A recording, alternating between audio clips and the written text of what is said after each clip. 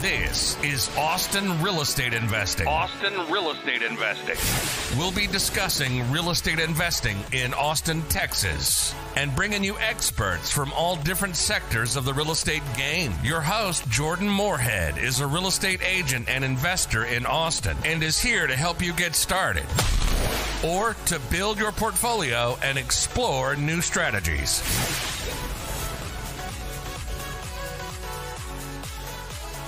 Hi, this is Jordan Moorhead, and this is the Austin Real Estate Investing Podcast.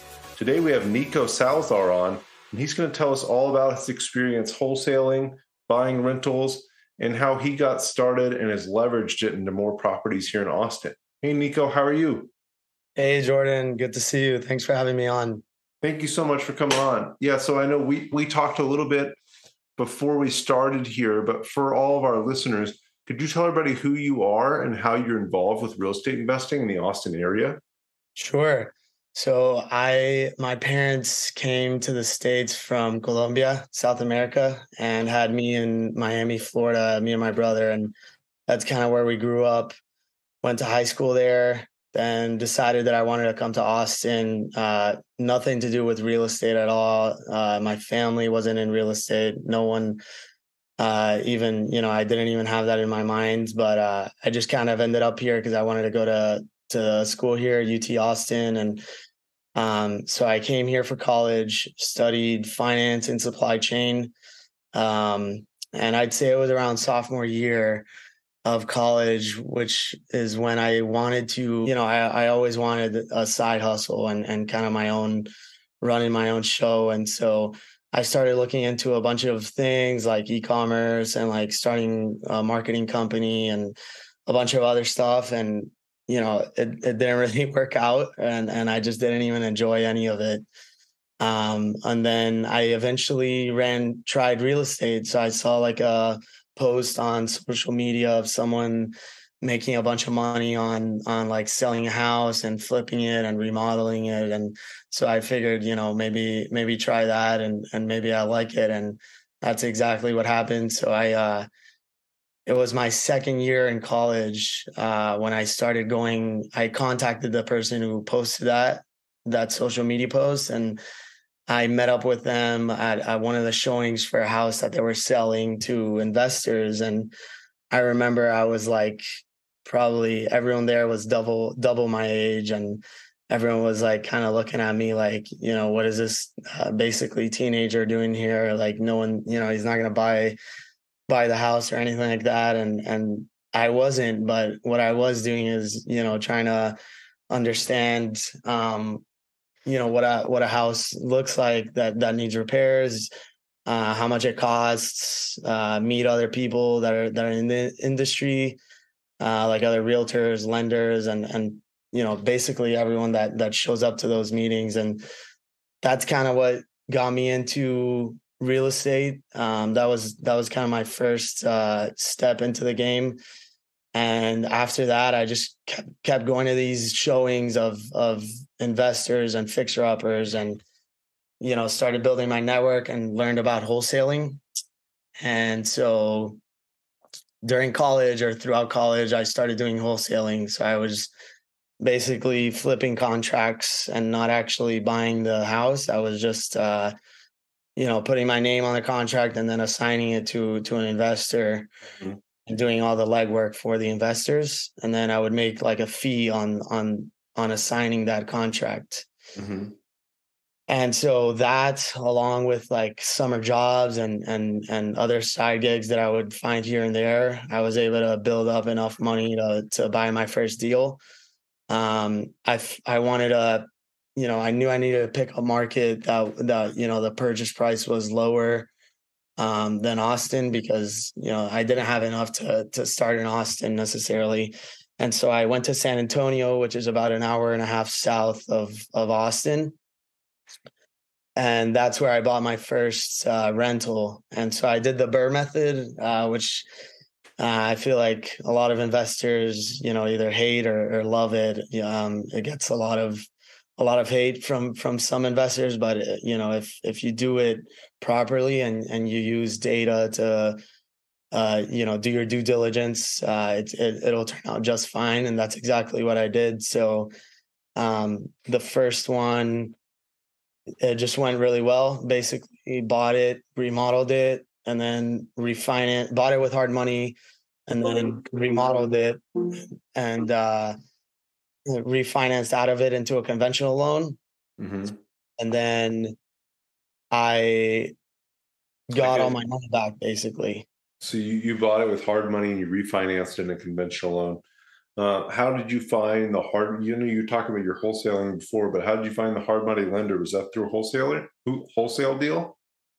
Yeah. So like when I was doing the wholesales, I would kind of ask, whenever I would assign the property to the investor, I would always ask them, like, hey, like, how are you financing this?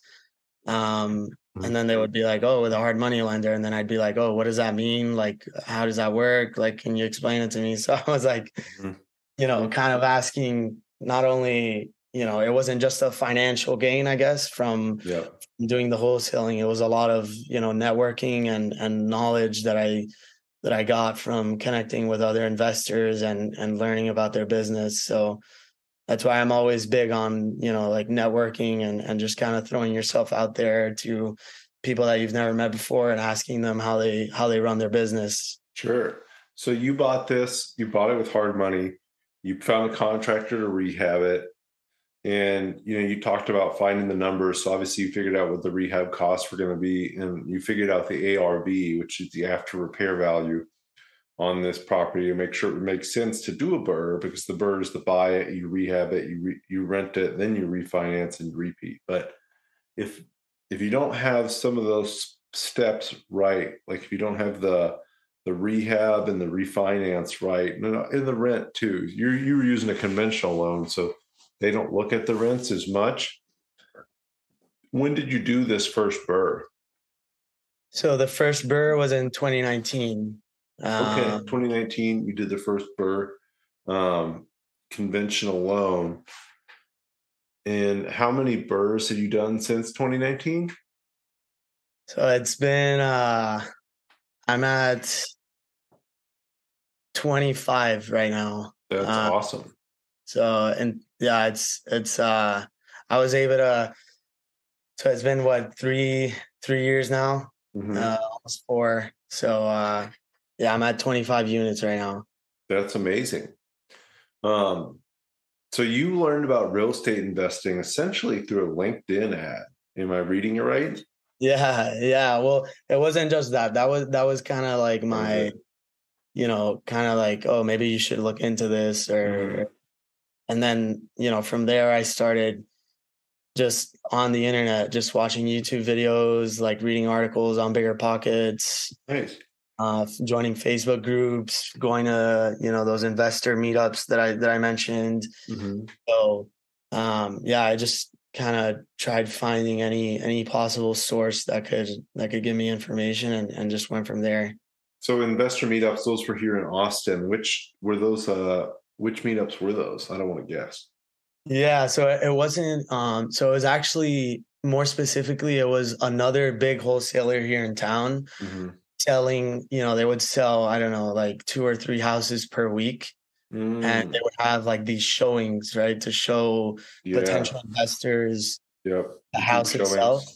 Yeah, I've been to those. And then there was like an auction, right? So like these investors would show up and bid on the property, and I would just go and kind of like be a fly on the wall there and just watch everything go down. And eventually, I would never bid on it, obviously, but eventually, like, after I moved from San Antonio to Austin, from an investing standpoint, I was eventually one of the guys bidding on the property. So that was a pretty cool moment. That's awesome. Yeah. So I think that everybody finds their way into real estate in a different way. With you were LinkedIn, and then just go into these. Essentially, the wholesaler walkthroughs, property walkthroughs, what you were going to. But you started wholesaling in Austin too, right? So how did you get started wholesaling in Austin? You talked about you were flipping contracts, is kind of how you referred to it. You started wholesaling in Austin. How did you get started wholesaling? Was it just by watching this other wholesaler? And kind of go through the process of how you got started and where that business went. Yeah. So as I mentioned, I went through, all these walkthroughs, all these showings that they were having with other investors. And I was like, I just started like asking questions basically. I'm not really one that's scared to ask questions. I ask a lot of questions.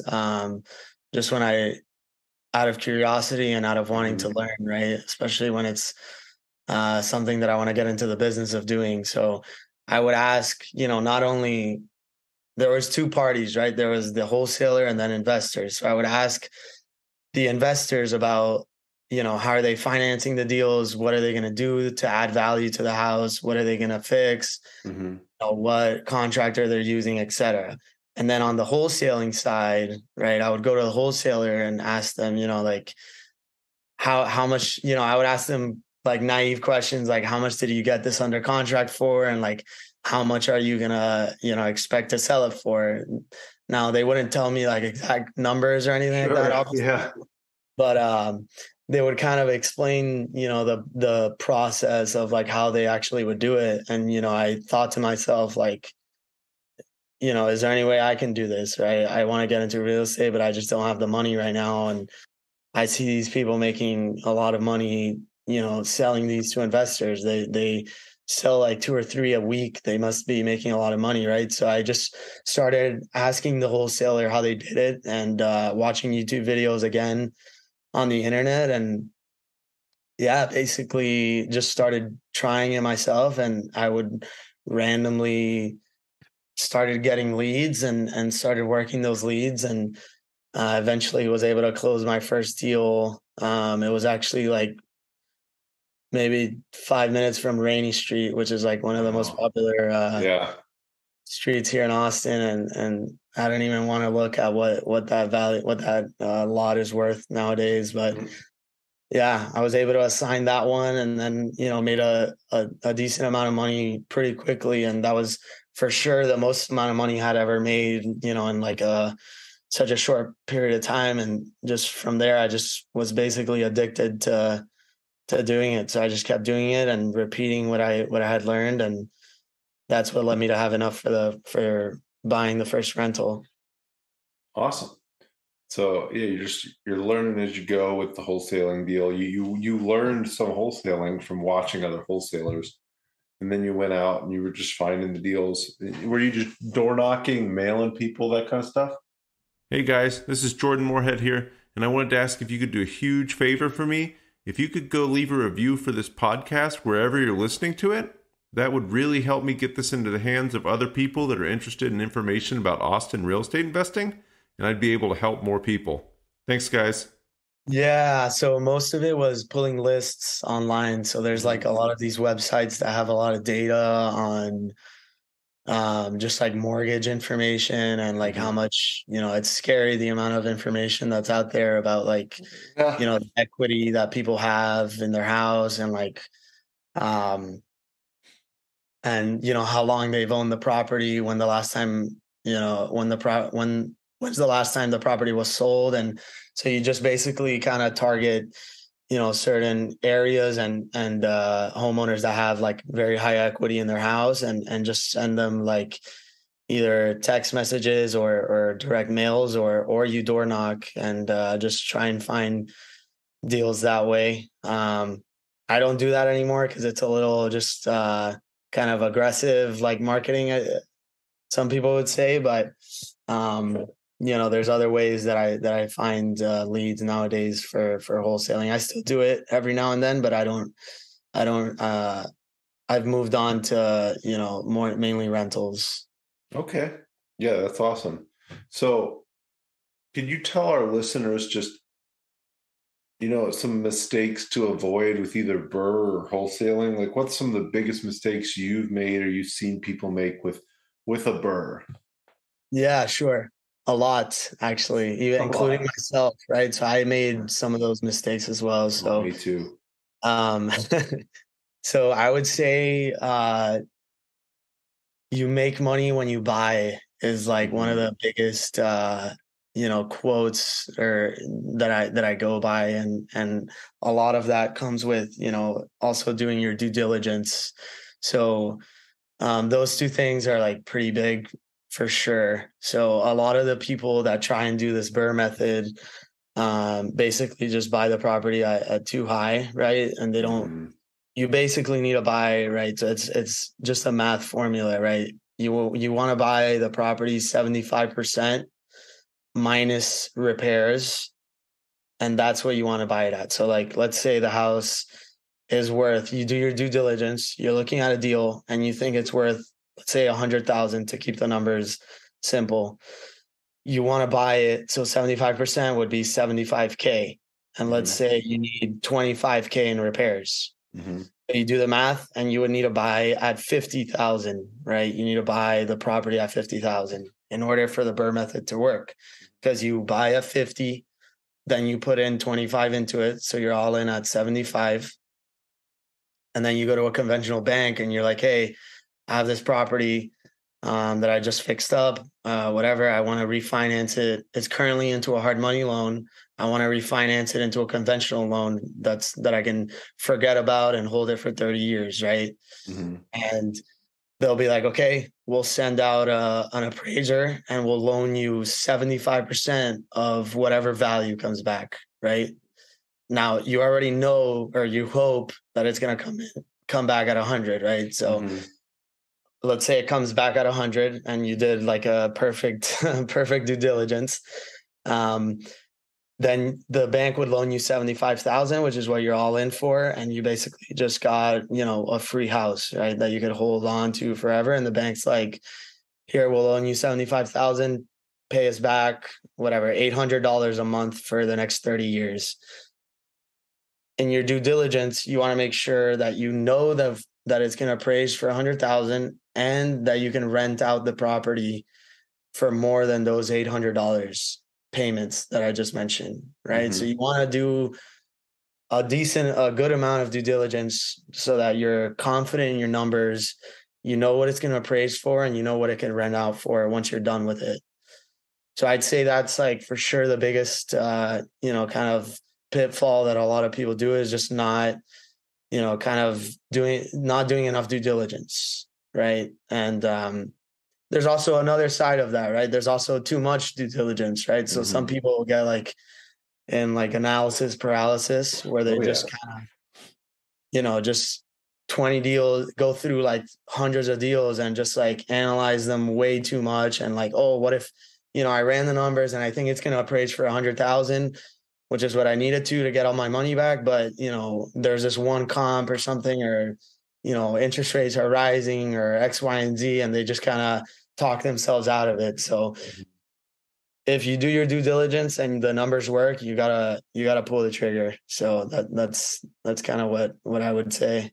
Yeah, no, don't get stuck in analysis paralysis. Know your numbers. And when the numbers work, like you said, pull the trigger. I know I've had lots of situations where I've had the opportunity to buy a house and I've waited a day and it's gone. If you see something and the numbers work, buy it right then. You'll have contingencies to figure it out, at least in the next few days. So don't get too caught up in things being perfect before you take action. I think that's great advice right there. That's just enough advice. Just listen to that to get some deals done. Yeah, I agree. And just to touch on that, just to kind of show like how, kind of all in I was on this and like confident in doing the numbers, and like if you're confident in the numbers, it should work out. So like most of these deals, like in San Antonio, I lived here in Austin when I was doing the deals in San Antonio, and I just wouldn't have time to drive all the way over there and look at the property. So a lot of them I did sight unseen. So like these properties will get sold like first come, first serve within like, from going to all these showings, I would see like, some of these would go in like an hour, after being sent out. So a lot of them, I would say maybe like out of 10 properties, maybe like 5, probably half of them where I would just buy them sight unseen. I would run the numbers and make sure everything was in line, and I would just pull the trigger. And, if there was, if the numbers didn't work, they didn't work. But at least I knew that I had done my due diligence and I had made sure that, everything that I could control was in my favor. So. Love it. So, I know a lot of people love the idea of BRRRR. So, and why people love the idea of BRRRR, in my opinion, and I've done some BRRRRs and I do love BRRRR because you can reuse the money. Everybody says that sounds amazing. I want to reuse my money and buy more and more properties because that's the biggest. I have a friend that always says, the biggest impediment to buying a property is saving up the next down payment. And that's where BRRRR really shines through, because when you do it right, like you're saying, if you can be in at 75% ARV after repair costs, you can go do it again right away. Maybe you're doing a couple of those at a time. You can just keep them moving really quickly. That being said, you got started on BRRRR after you'd done a bunch of wholesale deals and you understood some of the game. I didn't do a BRRRR until I had been investing in real estate for 4 years. And everybody's got their own pace. I don't know why it took that long, but do you think that BRRRR is something that a brand new investor should do? So I get this question, or I get people that are interested in BRRRR. Let's say you've never done a deal, you don't know real estate. Should I jump in and do BRRRR right away? Have you wanted to be part of GoBundance, the tribe of millionaires, but just haven't hit that millionaire status yet? Well, now you can, not even being a millionaire, by joining our new program, GoBundance Emerge. My name's Jamie Gruber, creator of GoBundance Emerge and member of the GoBundance community. And now you can join. GoBundance.com/emerge, GoBundance.com/emerge. Use code Jordan for $100 off this 12-week goal-setting program and mastermind that'll propel you to being a whole life millionaire. So I'm biased for sure because I've seen a lot of success in the BRRRR method. So I would say, yeah, actually, just because, what are your other options? Your other options are, if you want to, let's say you want to for sure buy a rental, right? So you're not going to flip it or sell it. Let's just say, like, for example, first time investor wants to buy a rental property, right? Mm-hmm. So your other option is what? Just buying at market value, right? Or buying below market value, and then just holding it and not refinancing. Mm-hmm. And the problem with that is you're not capturing equity, right? So the equity that you have in the house is like literally in the house and locked in the house. Right.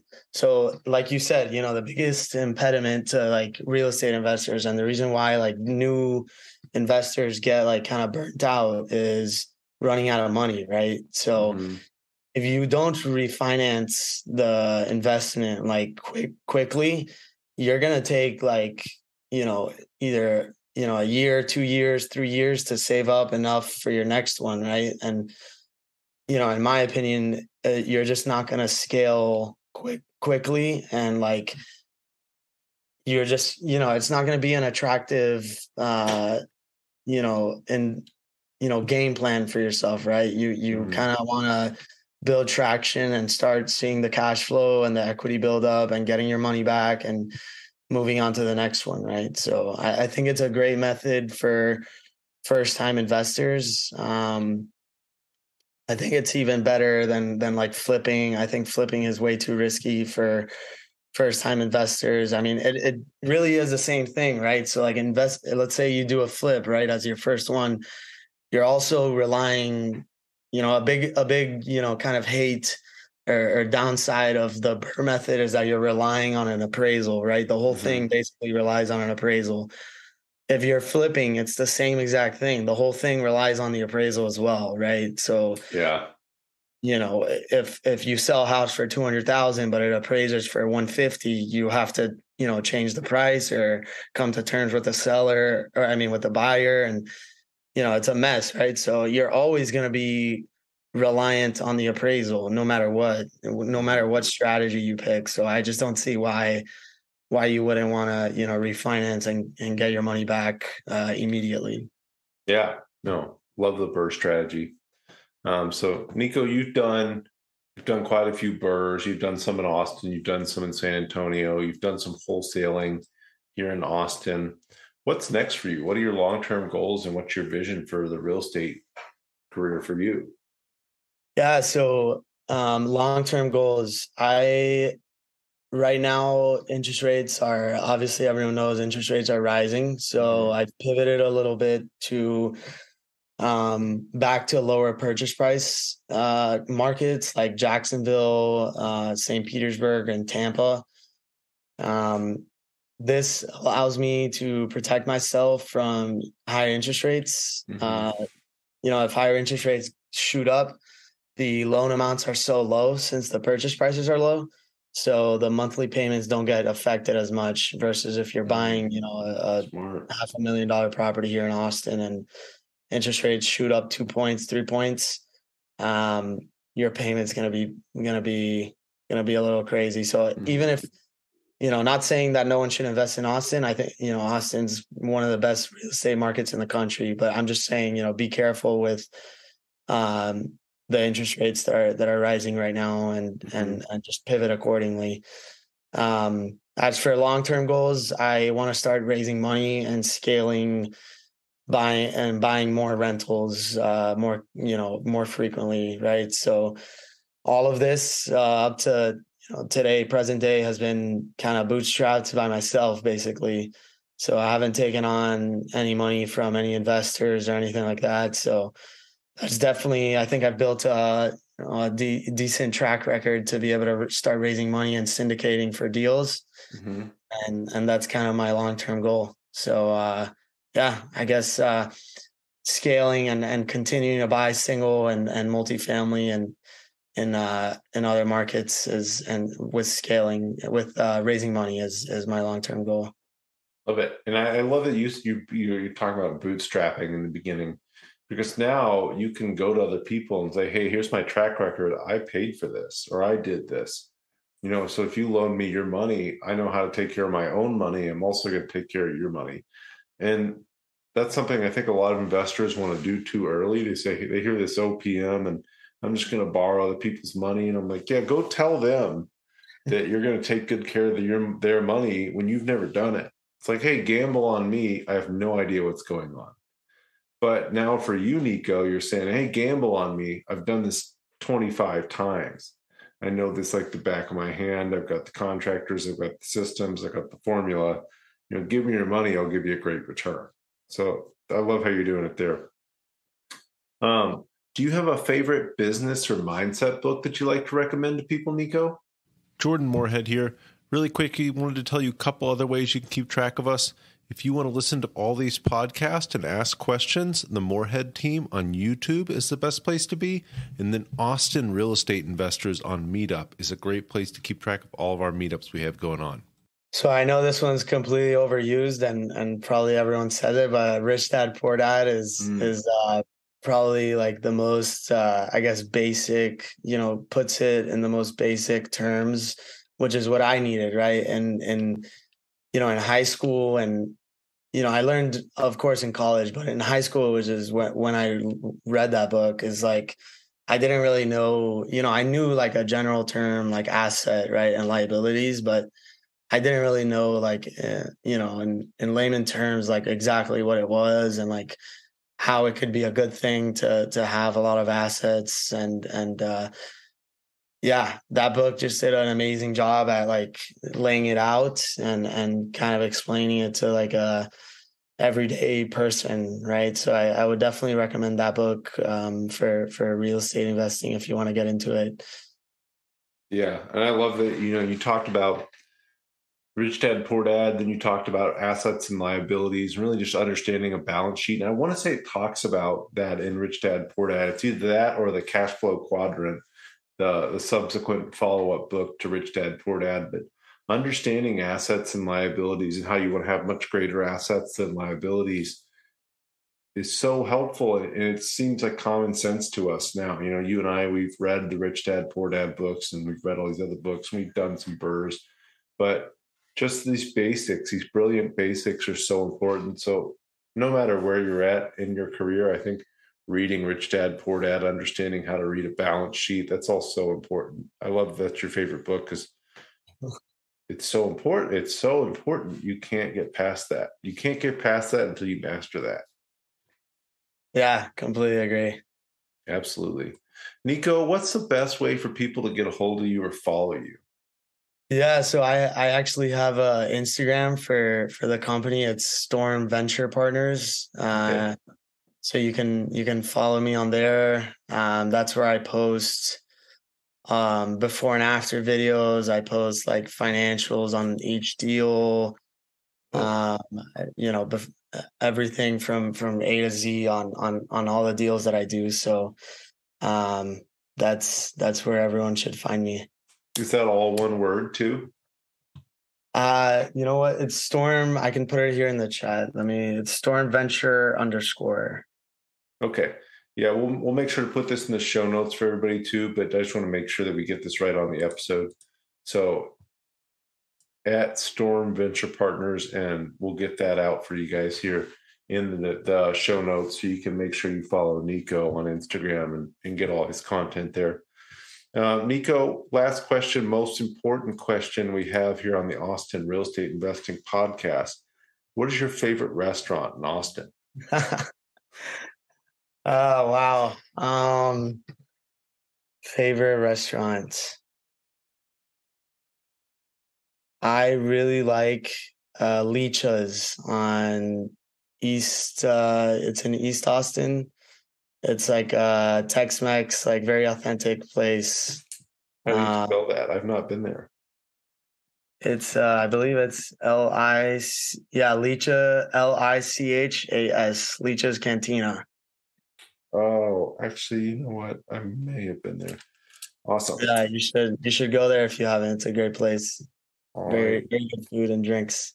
And we'll get that in the show notes for everybody too. But I think with what we talked about here with Nico, it's so important to understand all your numbers with the BRRRR. Of course, we talked about understanding a balance sheet and just really not letting the analysis paralysis overcome you. That's so important as a real estate investor because you can fix a lot of mistakes, but you can't make mistakes if you don't take any action. I just really liked how you talked about that. And that gets in the way of so many people. There you go. Of course. Yeah, that was it's scary to kind of just close your eyes and jump into a business like this. But if you really, do your research and do your numbers, as soon as the numbers work, you go for it. You don't look back. So that's kind of what I did and what's led me to 25 units so far. So awesome. Well, I can't wait to see what you do in the future. We're going to have you back on in a year or two, as you're scaling up. But Nico, thank you so much for coming on here today. As always, guys, I'm at Jordan_Moorhead on Instagram. We will have Nico's handle up here at Storm Venture Partners on Instagram too, and that will be in the show notes for everybody to find for both of us. Thank you so much, Nico. I'll talk to you here soon and have a great day. Thanks, Jordan.